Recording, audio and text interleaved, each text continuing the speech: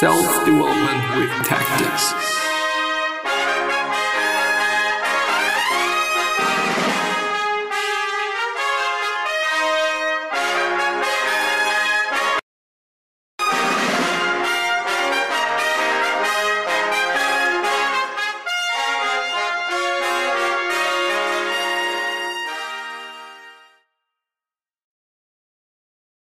So, hello and welcome back to the next episode of the Self-Development Tactics podcast. Today, we're going to go through another psychologytoday.com article. As always, the link is going to be down in the description. But, plot twist, I just have to search for an article at first, really quickly. And then we are going to go through it. And then we're going to discuss it. And then we're going to see whether it's been an important article or if it's just been some bullshit. Does your personality determine how you perceive illusions? Just rub some dirt on it, the forest is alive. Who tells your story? How we remember Hamilton and ourselves. Is the common infrastructure of psychotherapy a thing? Science is mind blind and we need to fix this. Feeling of sadness after sex. Why is it hard for some people to apologize? Why do men want more sex partners than women do? It's time for a declaration of independence. How do I start therapy? 4 things all binge eating episodes have in common. Let's actually go through that one. Not that I'm just binge eating a lot of times. No, definitely not. So one common misconception is that all binges are the same. Binge eating is a behavior that is becoming increasingly common, with estimates forecasting that 2 million US men and women will have BED or BED, binge eating disorder, by 2030. Binge eating can be highly variable between person to person and from episode to episode. However, core similarities like secrecy, non-hungry eating, loss of control, and rapid eating all exist. Binge eating is a behavior that is becoming increasingly common among many individuals, including children and adolescents, boys and men, ethnic minorities, and older adults. So basically everyone. In fact, by 2030, it is estimated that around 2 million US men and women will have BED, or BED. It is also one of the few symptoms that occurs in almost all of the eating disorder subtypes. More importantly, the presence of recurrent binge eating is associated with numerous deleterious medical, psychological, and social complications. But are all binges the same? One common misconception is that all binges are the same. Binge eating can be highly variable between person to person and from episode to episode. Identifying which type of binge episode a person engages in is important for better understanding the potential psychological mechanisms that account for its persistence and may help uncover which intervention approach may be most useful. We can usually distinguish between 4 types of binging episodes. And then we have 4 types. 1, 2, 3, 4. And then the next one is going to be similarities between binge episodes. So 1, 2, 3, and 4 once again. And the last one is going to be about getting help. So let's see. The first one. Objective binges. And this is the most common type of binge episode and is the one we usually think about whenever the term binge comes to mind.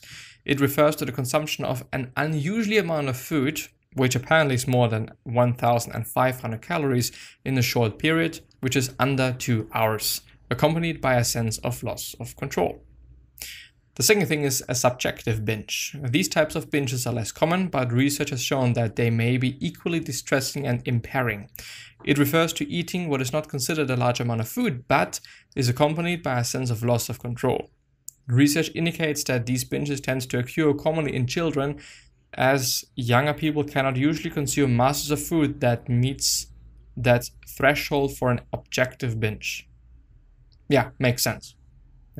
Even though objectifying it and saying, okay, a binge is only when it is 1,500 calories or more. What about when I eat 1,400? Well, I gotta be honest, 2 hours is quite a long period of time. And I would say that, what's going on there?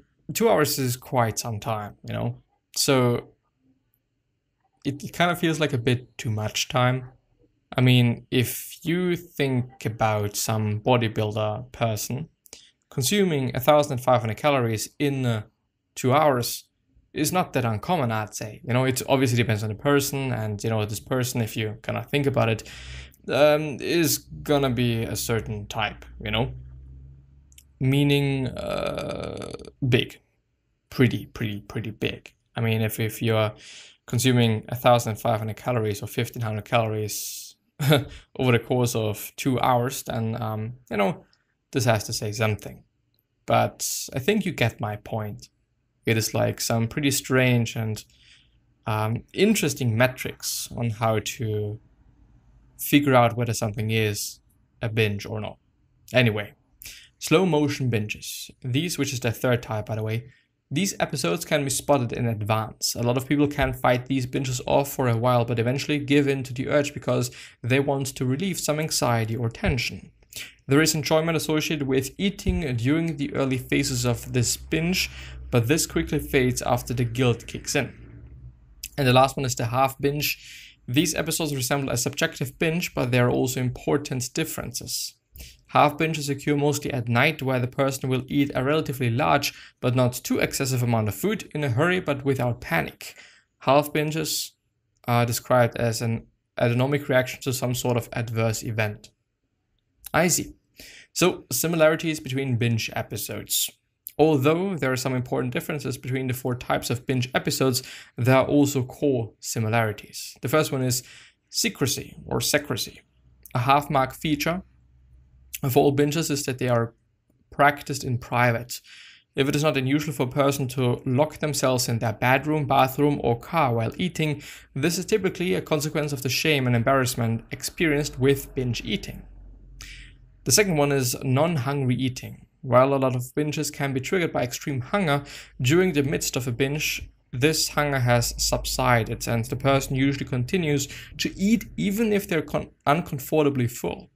Because binge episodes serve some sort of functional purpose, for example, regulate mood, it is not surprising that they are practiced in the absence of hunger. The third, loss of control. All binges are characterized by loss of control. Without this feature, the eating behavior would probably be classified as overeating. Loss of control in this context refers to the lack of awareness and the inability to stop their behavior. And the fourth and last similarity is rapid eating. A peculiar feature of binge eating is that the speed of eating increases drastically after each mouthful. This feature coincides with the loss of control because the person is operating in autopilot mode and lacks complete awareness of their behavior. Because of this, many people describe not even tasting the food they have eaten because it has been consumed so quickly. Very interesting, you know, really interesting. But, you know, now the question is, how can you get around that? You know, how can you deal with it? Getting help. It is important to get a hold of binge eating behaviors before they spiral out of control. But if you're binged and wondering what now, check out my article, What to Do After a Binge Eating Episode. So let's actually check that out as well. breaking-binge-eating.com/what-do-after-a-binge. Why did I read this? I don't actually know. Reading time 5 minutes. So before we discuss what you should do after you binge eat, we need to first clarify what exactly binge eating means. Understanding this is important in helping you recognize your own eating behavior. And by the way, I think it is also pretty fucked up if you classify it. Because even though somebody might not really think that he or she is binge eating, according to those marks, according to this, he or she might just be binge eating, you know, which kind of demonizes the behavior, even though maybe somebody is just doing fine with it. I mean, there are some people that only eat 1 meal a day, and this is probably going to be, 1,500 plus calories. You know, it's just some sort of diet. It's just something that people do, and actually some pretty high success and highly successful people are actually doing so. But anyway. Table of content. I've binged. What do I do now? We've discussed a range of strategies you could implement to prevent binge eating. Now, let's turn our attention toward what you can and should do after an episode of eating episodes, but may also be useful for helping you deal with the emotions and thoughts experienced after an episode. So let's break these techniques up into the do's and don'ts. What to do after a binge. Stick to the plan. 2 fundamental strategies needed to break binge eating are self-monitoring and eating at regular, flexible intervals. Recall that self-monitoring, if done properly and thoroughly, is useful because it provides important information about the nature of your binge eating while regular eating, i.e. eating 3 meals and 3 snacks spaced 3 to 4 hours apart is important for addressing the rigid dietary restraint behaviors that are causing you to binge. So if you've had a binge, then you need to ensure you stick to the plan. That is, continue monitoring, write down where you binged, what you were thinking and feeling before and after the episode, what you ate and where you were. This will help you give that vital information needed to move forward, prevent any future setbacks and break the cycle. For example, if you feel a certain way, then not being in this certain space and or place might be a way to get around the binge eating. But more importantly, stick to the regular eating schedule. If you have binged some time during the day, then that shouldn't mean that you have finished eating for that day. You may feel guilt or shame, this is normal, but you need to plan your next meal or snack in around 3 to 4 hours time, and you need to eat again at that time. The reason for this is that if you were to restrict yourself for the rest of the day because of the guilt you're experiencing, there is a good chance that you will binge again later that night. Sticking to the plan and not giving up, quote unquote, for that day is pivotal for preventing any further binges in that day. And yes, you're probably not going to be hungry a few hours after your episode. That is fine. Still eat a small snack. Remember, you're not eating for hunger purposes. You're eating this snack to prevent any future binge eating occurrences, which makes sense. Even though at first I thought, well, why would you eat if you're not hungry? It doesn't make any sense, especially when you're having some binge eating disorder and probably are overweight, but not necessarily, but probably.